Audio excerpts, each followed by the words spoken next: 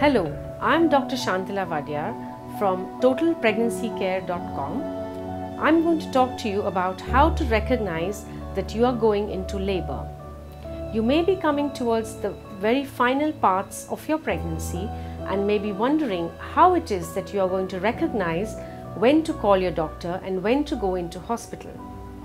So there are four main signs and symptoms of labor. First of all is backache. The backache may start a few weeks or few days prior to labor, and this is usually because the cervix is getting ready for the labor and starts to ripen or efface. This is also accompanied usually by a lot of pelvic pressure because the baby's head presses on the cervix and increases the cervical effacement. The second symptom or sign is of course contractions. The contractions of labor come on usually between 1 in 20 to 30 minutes to start with, but they are going to get more frequent, more intense, and are going to last for longer. There are also other contractions called as Braxton Hicks contractions or the practice contractions, which may start quite earlier on from say 28 to 30 weeks of pregnancy. However, these contractions, the Braxton Hicks types, are short-lived and they are momentary. They come and go fleetingly and they are not too painful. The labor contractions, on the other hand, are much more intense.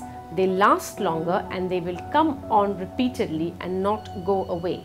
So that is your sign that these are true labor contractions. The third sign is a show, that is a vaginal discharge which is filled with mucus and blood, and this could be blood tinged, pinkish or brownish, but it should not be frank blood. When this happens, it is usually a sign that your cervical mucus plug has discharged, and therefore again this is a sign of labor. The fourth sign is that your water bag may burst and you may experience a sudden gush or a trickle of fluid, and this continues and you have no control over it as opposed to a leak of urine. So these are the four signs which if you notice, then you must contact your doctor or go to the hospital because you may be in labor.